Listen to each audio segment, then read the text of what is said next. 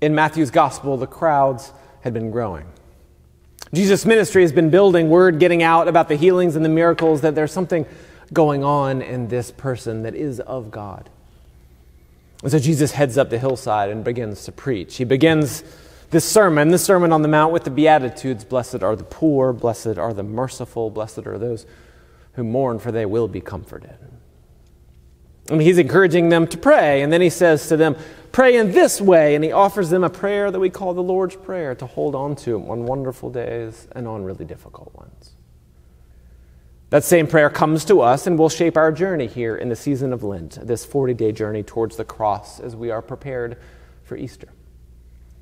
It is a gift to be with you for worship at Westminster this Lord's Day, this first Sunday in Lent, whether this is your first time or you've worshiped with us online or before that in our pews for many years at 8:30 or 11. It is a gift to be together.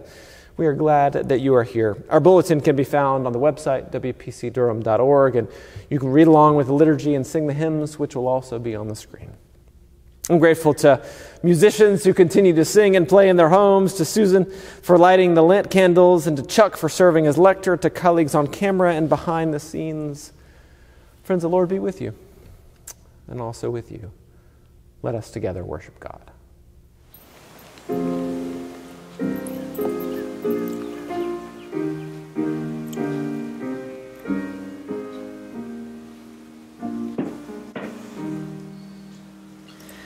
Fairest Lord Jesus, ruler of all nature, O thou of God, to earth come down. Thee will I cherish, thee will I honor, thou my soul's glory, joy, and crown.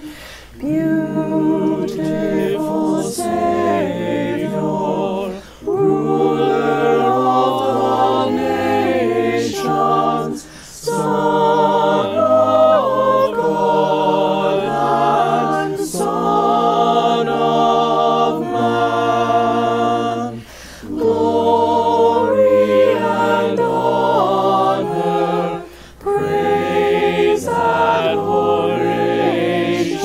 now and forevermore be thine.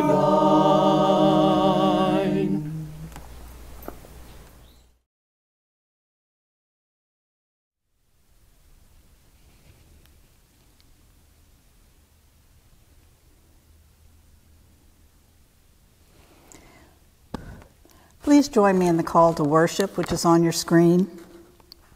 I am the light of the world. Whoever follows me will never walk in darkness, but will have the light of life. In him is life, and that life is the light of all. The light shines in the darkness, but the darkness has not understood it. In him is life, and the life is the light of all.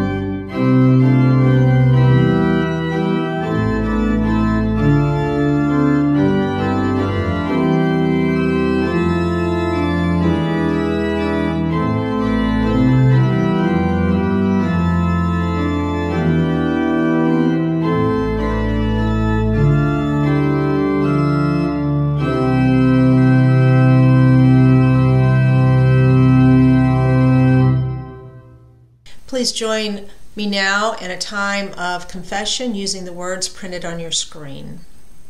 Why do we confess our sin? Because all have sinned and fall short of the glory of God. But why do we do this together? Because we are a community, a covenant people. Then let us confess our sin. Merciful God, we confess that we have sinned against you in thought, word, and deed, by what we have done and by what we have left undone. We have not loved you with our whole heart and mind and strength. We have not loved our neighbors as ourselves. In your mercy, forgive what we have been. Help us amend what we are and direct what we shall be, that we may delight in your will and walk in your ways, to the glory of your holy name. Please take a few moments now for silent confession.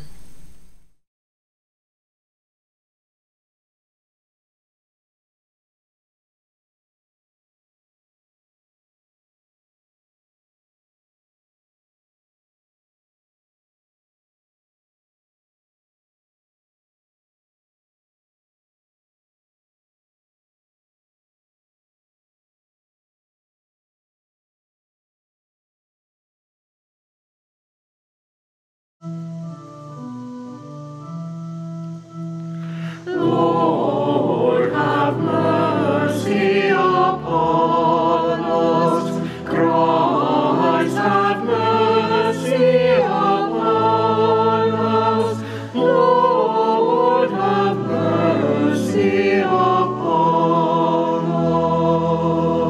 us. Friends, hear this good news.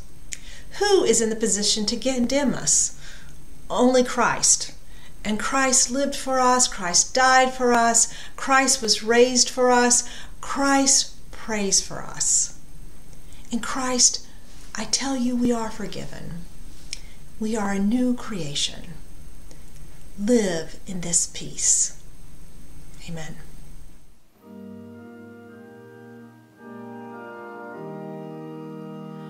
Glory be to the Father, and to the Son, and to the Holy Ghost, as it was in the beginning, is now, and ever shall be, world without end. Amen.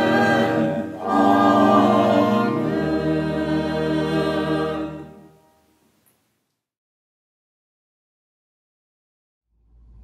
Good morning. My name is John Messick, and I'm chair of Westminster's Ways and Means Commission. I wanted to take a few minutes to thank you for the pledges to our 2021 stewardship campaign called Grace in the Wilderness, and to tell you about the church's operating budget for this year. Each year, the pledges that we all make to Westminster help chart the course and the opportunities the church will undertake in the coming year. I think that sometimes we can slip into thinking of stewardship only from the institutional perspective, which is a process by which the church raises funds and applies those funds towards creating an annual budget. But stewardship is really a lot more than just that. It's a spiritual discipline for each of us. It's a time for us to think about how we are stewards of God's blessings in our own lives and how we might give back in ways that honor God and strengthen God's church and people. Last fall in worship, we studied Jeremiah 31, especially the verse 2, and we asked ourselves, where have we seen grace in the wilderness during such a challenging year? Through your pledges, you have been the grace in the wilderness for Westminster Presbyterian Church and for the communities in which we serve. The Stewardship Committee asked you to step up, and you did. You gave generously and extraordinary times. More than 1/3 of you increased your pledges over last year's. 10% of you embraced pledging for the first time ever. And over half of you renewed your faithful giving for the new year. Again, thank you. As you know, it's the responsibility of the Ways and Means Committee to facilitate and watch over the financial health of the church. I'm honored to report that through the excellent work of our Finance Committee, led by Amy Simonson, along with oversight of the Ways and Means Commission, we were able to develop and pass an operating budget that allows our church to step up in significant ways. Our budget will allow us to continue offering meaningful support to our community partners. It will allow us to upgrade our website and online presence. It will bolster our operational infrastructure to support our growing ministries and to secure needed repairs and equipment updates for our campus. None of this would have been possible without your pledges, and we are also very grateful. Lastly, I want to mention that in the coming weeks, you'll be hearing more from us as we prepare a plan for paying off the construction loan for our new fellowship hall. This will be a top priority for Ways and Means in 2021, so please be prepared as we continue to bring more information to you. In closing, thank you for your financial support of Westminster community in these challenging times. We must remain connected as much as we can and never forget that no matter what the challenge is, we're all brothers and sisters bound by the love and grace of Jesus Christ. So on behalf of your Ways and Means Commission, thank you again for all you do for our church. Good morning, young Christians. Welcome. I'm glad you're here.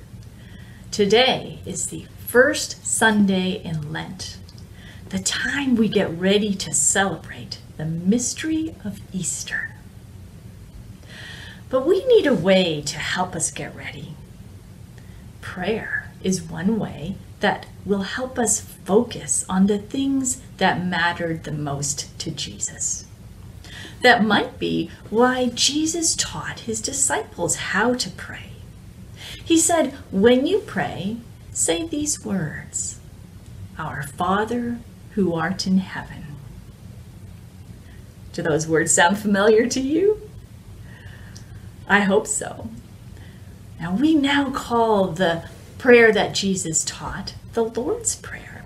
And it's prayed by Christians all around the world. This Lenten season, we are encouraging everyone at Westminster to commit to praying the Lord's Prayer. Some people have decided they're going to pray it every day. Some people are going to learn it in a different language. That's what I'm going to try. I'm going to try to learn it in American Sign Language, and my sister, who is an interpreter for the deaf, is going to help me. I thought it might be fun, and it might actually help me a little bit as well, if I teach you some of the signs that she is teaching. So let's start at the beginning. Our Father. Now notice, it's not my Father. The word is our Father. Jesus addresses this to our God, because God doesn't belong to just one person. Instead, we all belong to God. So that means that this is the prayer for the whole church. It is our prayer. Next week, we'll talk a little bit more about the word Father, but for now, let's just learn those first two words in ASL, American Sign Language. The word our looks like this. We cup our hands and then we arc it to our opposite shoulder. Our. Our. The word Father is different than the sign for our earthly father. Instead, it is our Father in heaven. So it starts with the letter A, which makes a fist. You can use both hands, and touches your forehead, and then the other fist touches or comes close to that hand, and then goes up to heaven.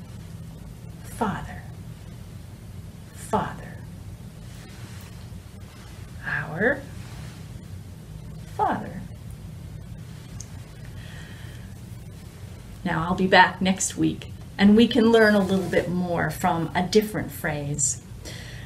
For now, let's close with a prayer that starts with the same first two words. And I invite you to repeat after me. We'll start together, though, with our Father using American Sign Language. Are you ready? Let's pray. Our Father, who art in heaven. Thank you for giving us Jesus. Thank you for teaching us how to pray. Amen. See you next week.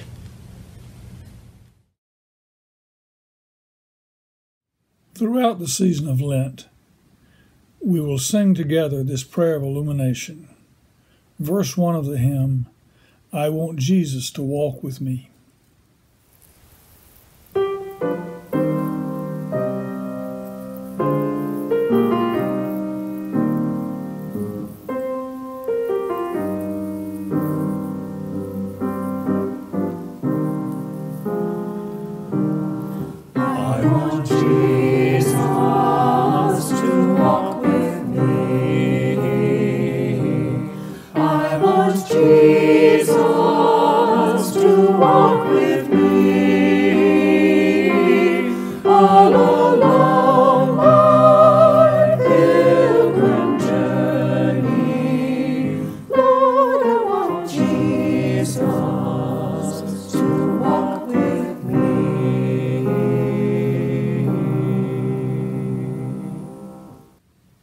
Our first gospel reading comes from the book of Matthew, chapter 6, verses 9 through 13.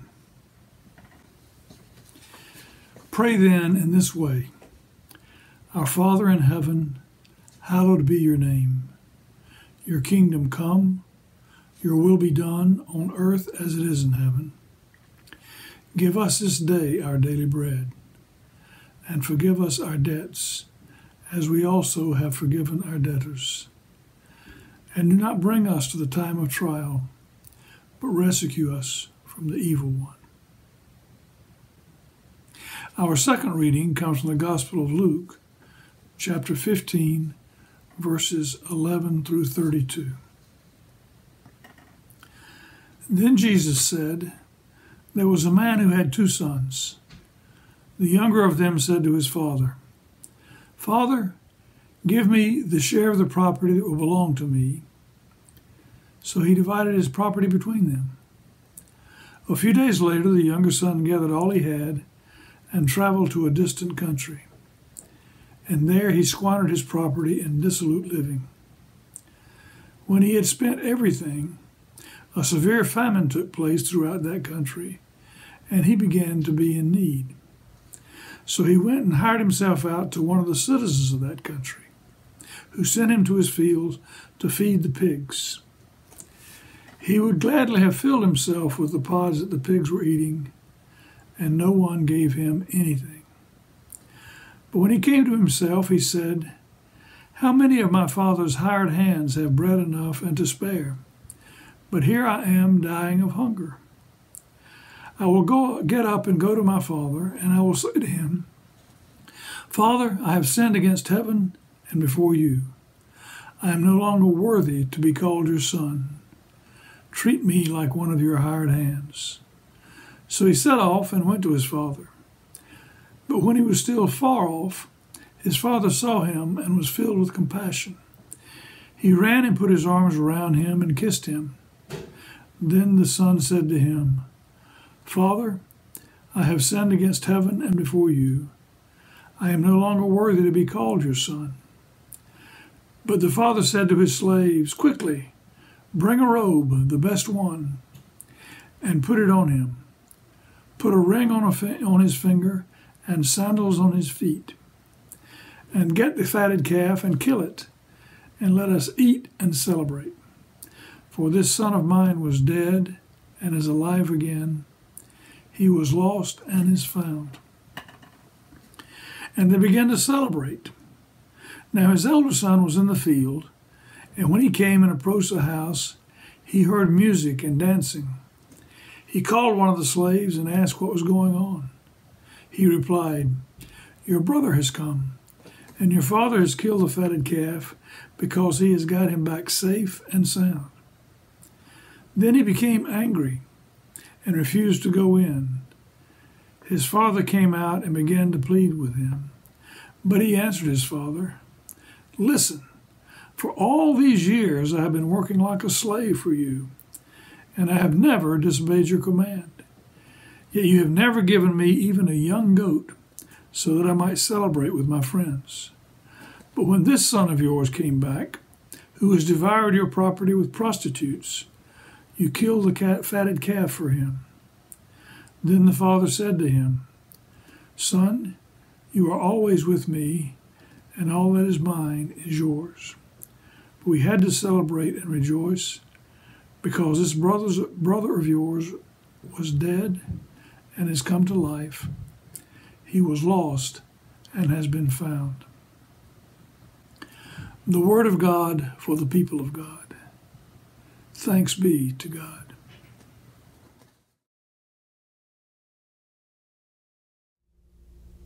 Let us pray. Holy God, may the words of my mouth and the meditations of every single one of our hearts be acceptable in thy sight, O Lord, our rock and our Redeemer. Amen.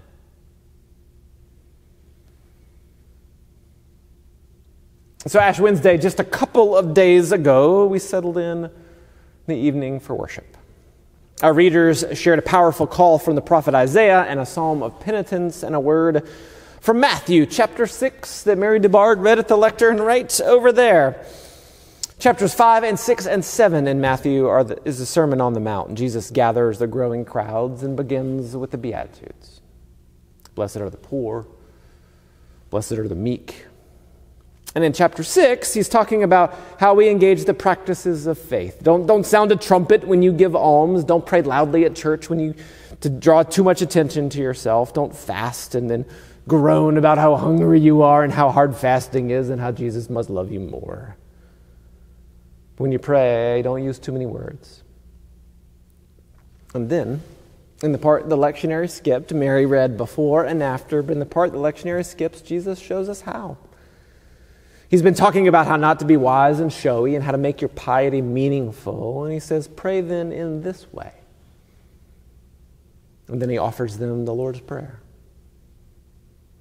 And this simple prayer has been at the heart of our faith for centuries. We learn it when we're young. We repeat it each week. It remains lodged in our minds when other things may fail towards the end of our lives. And our family with 2 preachers and 3 kids and a puppy, online worship can still get kind of chaotic. And there are some weeks the Lord's Prayer is the only time that we hear all 5 human voices together. But we do. We say it together. It holds us together. And so the prayer comes in 2 parts, kind of larger parts, each with 3 petitions. The first 3 focus on God. Our Father who art in heaven, hallowed be thy name, thy kingdom come.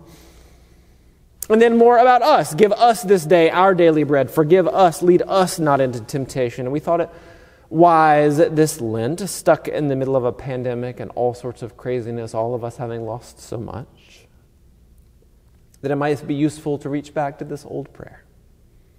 In a year that has tested our ability to pray, Jesus says, when all else fails, on good days and on harder ones, here is something we can pray together. And so today we'll spend not enough time on our Father who art in heaven, hallowed be thy name. And the first point is about this first word, our. And this word does not imply ownership. We know this, that God doesn't belong to us, but when we say our Father, whether alone or with others, we are bound up with other people as we pray these same words.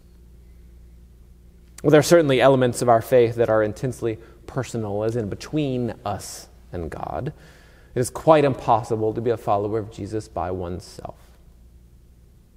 Our Father is distinct from my Father. It is always a plural, us, we, our, which is both a comfort and a challenge, in that we are not in this alone, and that we pray alongside saints from centuries ago and people down the street who have lived faithful lives that inspire us, and people who have been through hardships beyond what we can imagine.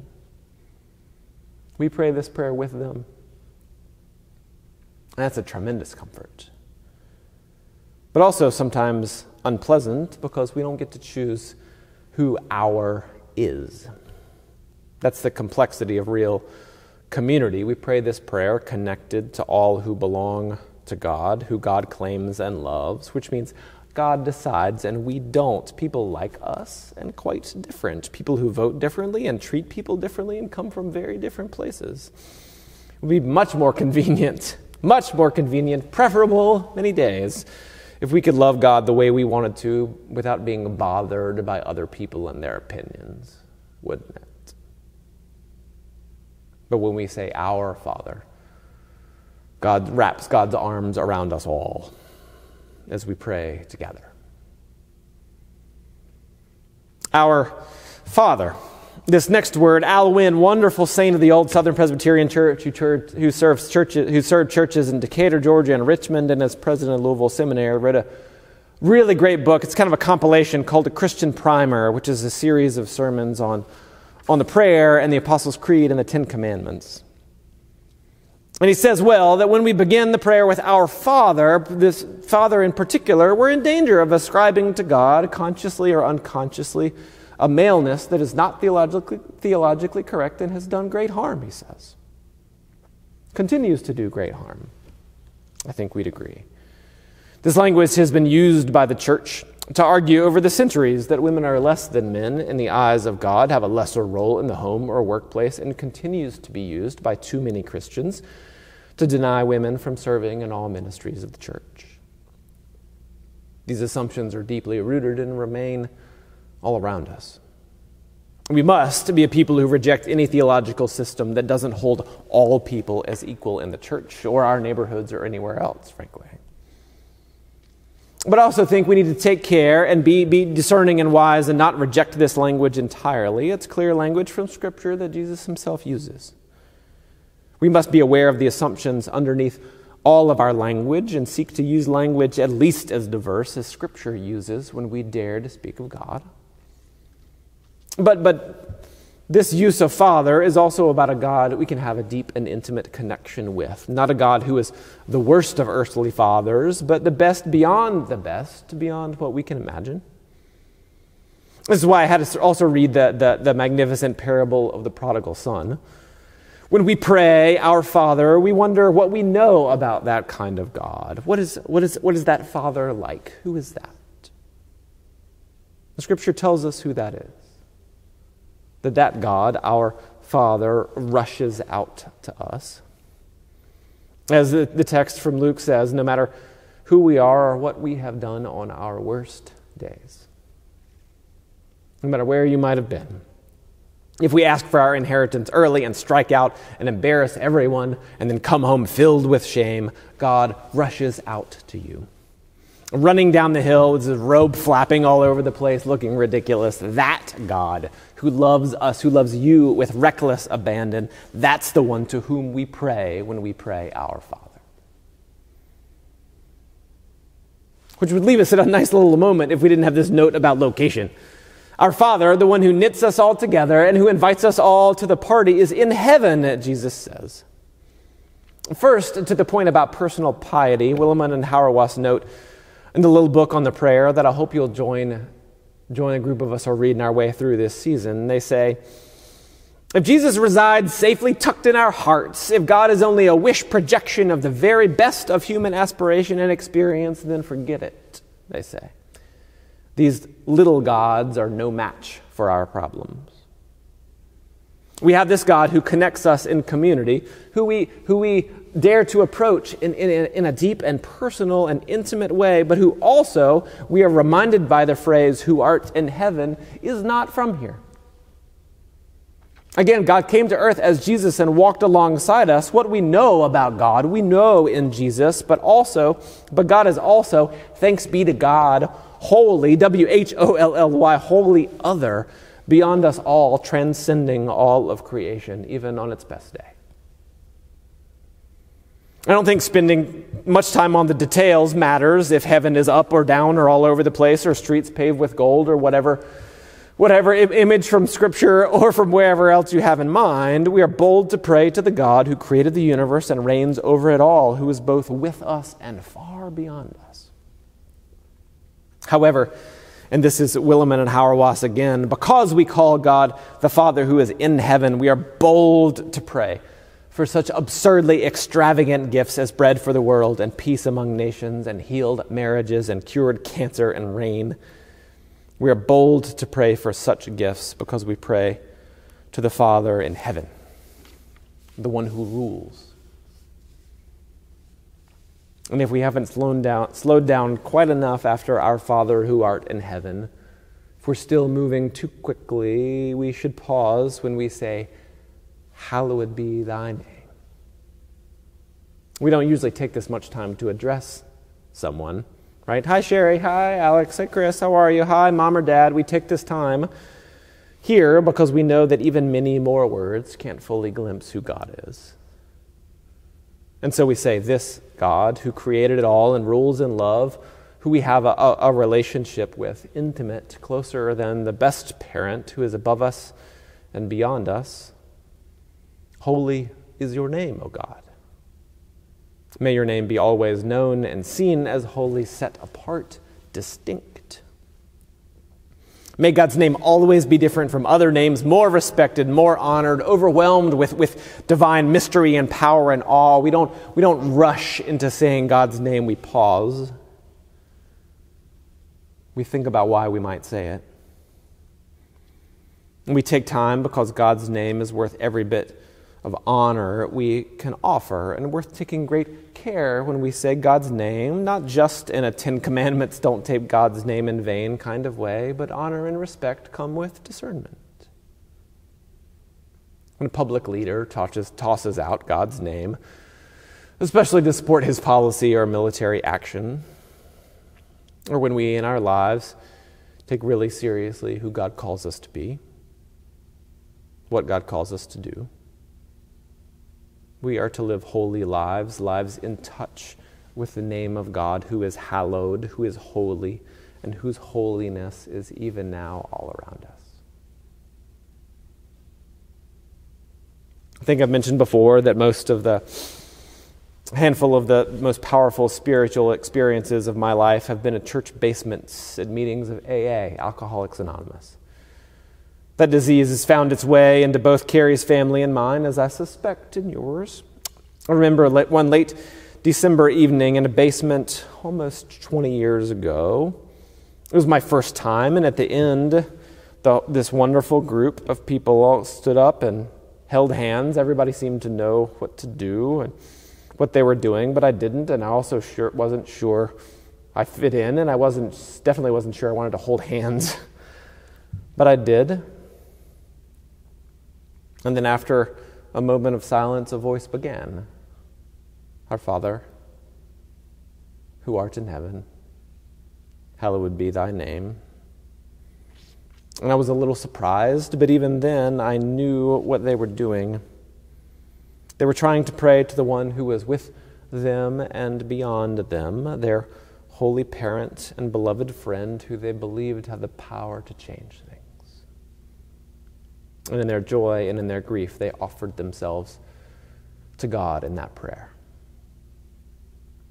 And those voices in that church basement joined the chorus with saints from ages past and our family in the living room watching church online, to the church where your grandparents grew up, to these pews wherever you sit today.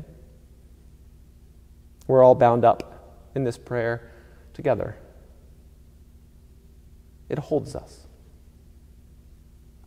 And that is good news. All praise be to God. Amen.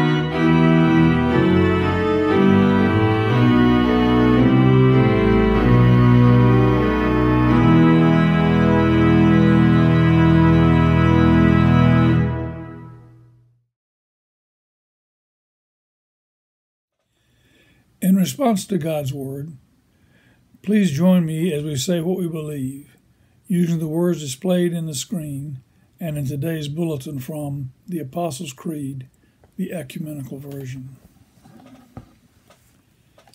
I believe in God, the Father Almighty, creator of heaven and earth. I believe in Jesus Christ, God's only Son, our Lord, who was conceived by the Holy Spirit, born of the Virgin Mary, suffered under Pontius Pilate, was crucified, died, and was buried. He descended to the dead. On the third day he rose again. He ascended into heaven. He is seated at the right hand of the Father, and he will come to judge the living and the dead. I believe in the Holy Spirit, the Holy Catholic Church, the communion of saints, the forgiveness of sins, the resurrection of the body, and the life everlasting. Amen.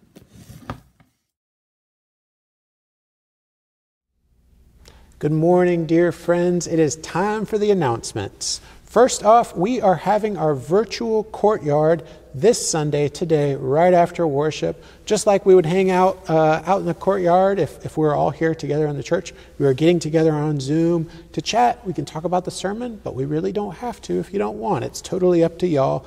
You can get the link in the bulletin that was shared today.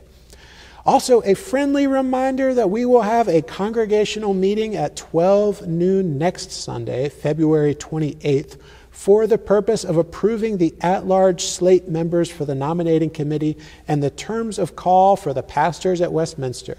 A link to the Zoom meeting will be sent out in this week's newsletter, so watch for that. I think it's a very holy opportunity to have your voice heard and a great way to remember that this church is all of our churches, and so I hope you'll be there. Also, it is Lent. Lent can be a rich time to deepen our connection with God and with one another. Jesus prayed and taught his followers to pray, to wash feet, to share bread and wine, and in doing so, the community is formed as Christ's body. We are encouraging y'all to take on some new practices to recognize Lent and to celebrate it. Just as light was central to our season at Advent, we invite you to designate one candle to be your in-home Christ candle. So we lit the candles on Ash Wednesday and invite you to light your own along with us as we go through the Sundays of Lent. You may add another candle for each week or just light your Christ candle, whichever you would prefer. Also, the sign of the cross reflects the nature of our Trinitarian God. Rather than receiving ashes on our forehead on Ash Wednesday, we learned about the sign of the cross, and we will be continuing to practice it in our prayer life throughout this season. Finally, Marita talked to us during the children's message, and Chris preached about it beautifully during the sermon about the Lord's Prayer. You are invited to participate this year in the Lord's Prayer Challenge. In times when so much is uncertain, it is a gift to have this prayer given to the disciples by Jesus as a gift of prayer that can hold us as individuals and as a community. We encourage you to pray the Lord's Prayer each day, or maybe even learn the Lord's Prayer in another language. You can also sign up to receive daily reflections throughout the season. Check today's bulletin for the details and sign up for this as well. There are a whole lot of really cool Lenten offerings going on, so make sure you're reading the bulletin. Finally, our dear friend and 9th grader, Riley Meath, has organized a diaper drive. We are going to be distributing diapers to people who need them over at Iglesia Emmanuel. The details for all that, for how you can get diapers to Riley and then to the folks at IEP, is in your bulletin. So again, definitely make sure you're looking at that. Dear friends, as we transition to a time of prayer, I invite you now to center yourself and think about what God is showing you. What are you excited about? What are you concerned about? Where is your heart yearning for something? Where is your heart hurting? A list of these can be found in our church prayers and concerns. If you would like to see the full list, Sherry would be happy to email that to you. But take a minute to center yourself as we pray together.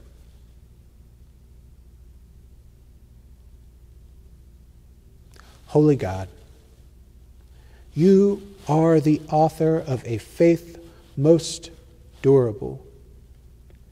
You gave us scripture that all these years later continues to mystify and strengthen and challenge and comfort. You give us a community with which we can celebrate and with which we can grieve, with which we can work and with which we can play. You give us prayers that work in good times. You give us prayers that also work in harder times. Lord, you are a God of every season, and we thank you for this. We praise you for this. We thank you for the spareness, for the simplicity, for the beauty in the desert that is Lent. We pray that in the darkness, in the wilderness, you will show us flowers. We pray that we might be waited on by angels in our time of fasting and penitence. We pray that you will be with us. We pray that you will make your Spirit felt in this place, in every heart. We pray that our worship will be genuine. We pray that our faith might blossom into deeds. And we pray that we might learn to love you more perfectly. Bless this day our city. Bless our church. Bless our state. Bless this country and our world. Teach us to live together peaceably and equitably. Give us hearts for justice. Give us legs and arms that can work hard to bring about the kingdom which you have envisioned for us. Give us discernment and wisdom and humor and grace so that we can work out our faith and our work together. Help us to listen to one another more often than we speak. Lord, we pray this day for all who are in prison, for all who are sick, for all who are hospitalized. We pray that you will heal bodies. We pray that you will heal minds. We pray that you will heal division, that you will heal marriages. Lord, we pray that you will be a healing presence, a wholesome presence among us this day. Lead us into a complete faith. Walk with us, pray through us as we pray with saints from down the street and from centuries ago, saying, Our Father, who art in heaven, hallowed be thy name. Thy kingdom come. Thy will be done, on earth as it is in heaven. Give us this day our daily bread, and forgive us our debts, as we forgive our debtors. Lead us not into temptation, but deliver us from evil. For thine is the kingdom, and the power, and the glory forever. Amen. Amen. It's our custom during this time to take a moment to consider how we will give of ourselves, of our time, of our resources, of our money to the church, to God, to one another throughout this week. So I invite you to take that time now.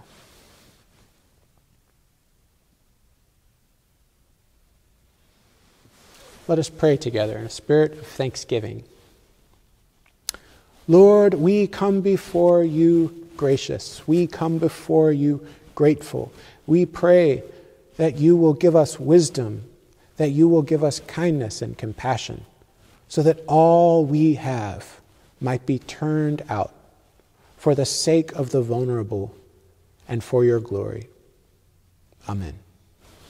Amen.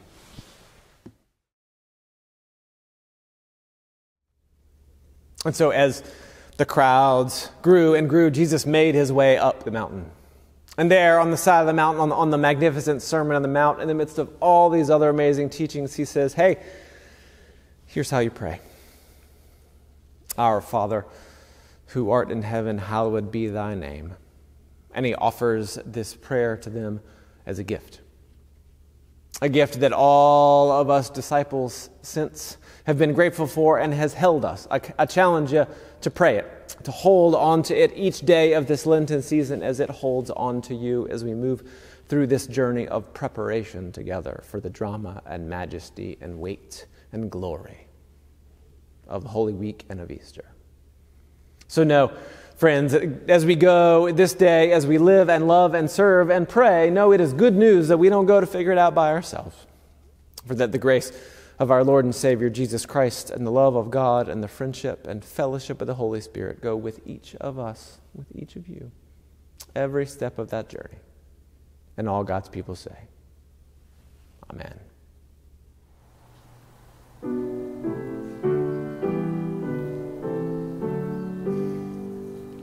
Go with us, Lord, and guide the way through this and every coming day, that in your Spirit strong and true, our lives may be our gift to you. Go with us, Lord,